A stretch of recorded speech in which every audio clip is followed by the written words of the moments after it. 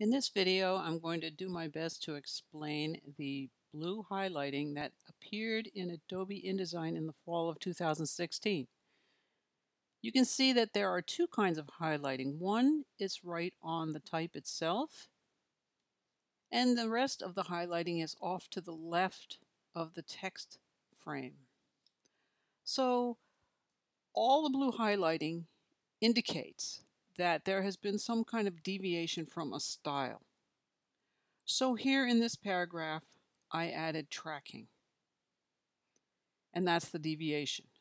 Now here, I made this word italics, but I didn't do it by using my character style as I should have. I should have applied the italics character style, but instead I went to the control panel and added the italics there. So that local formatting is a deviation from the style. And to get rid of it, I really should go to the character styles and give it the italics formatting. Now here in the heading, I'm using a lining figure, whereas the style for this heading is to use an old style figure. Up here in the running head, this is 9-point type, and that's the normal style for running head. But here, the little diamonds are 10-point size. And so that's a deviation, and that's why they are highlighted. Now over here in Alice's Adventures in Wonderland, the apostrophe is highlighted, and I really have no idea why. There's kerning all throughout this heading. If you look up here, you can see the kerning between any two characters. And there's kerning around the apostrophe also. So I don't know why Adobe thinks that is worth highlighting, but apparently they do. This highlighting is actually, even though it's annoying to look at, it's actually quite helpful. Before you convert your book to an ebook, or before you send out to a printer, you really should go and fix any problems that are highlighted with the blue. Now this highlighting here indicates some kind of variation or deviation from a paragraph style. So what happened was, this was a normal paragraph with an indent, and then I realized it had a heading above it, so I had to take away the indent.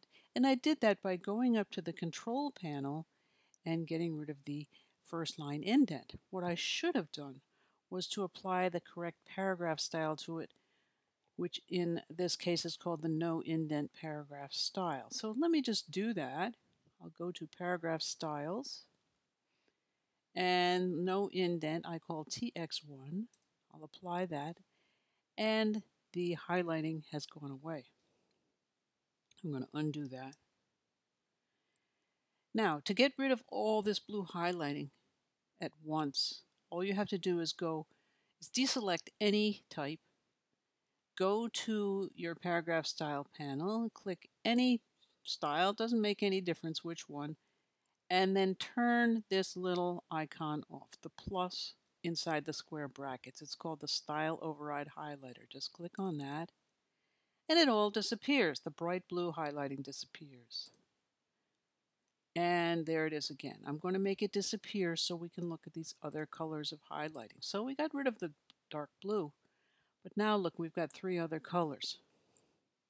So here in the lower right, this paragraph is the one I added tracking to. And that's what the green highlighting means. That's the tracking and kerning highlighting. The yellow indicates type that is set too loose or too tight.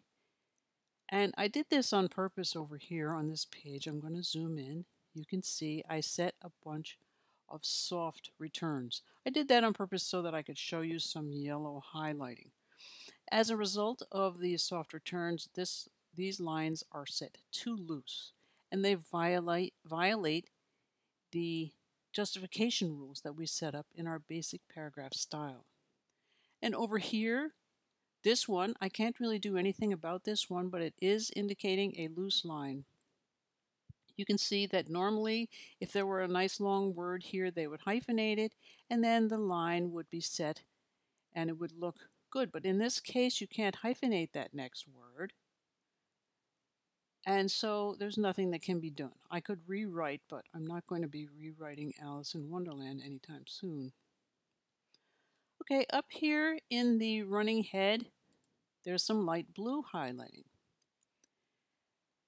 Now that just indicates, I don't know why Adobe think this is important, but it indicates that in the style setting for running heads here, I set up some tracking. So I don't know why they need to tell me that, but apparently they think it's important that I know that my style has tracking in it. How can I get rid of all of these highlighting? If they're driving me crazy, here's what I do. I go to Preferences. Now on a PC, that is in File, the File menu. On a Mac, it is in the InDesign CC menu. Preferences, Composition. Now look here, this is called Highlight. Simply uncheck anything that is checked, click OK, and all the highlighting is gone. So if you'd like to see this information in writing, go to the blog at bookdesignmadesimple.com, and the article is called Adobe Creative Cloud 2017. Thank you for visiting.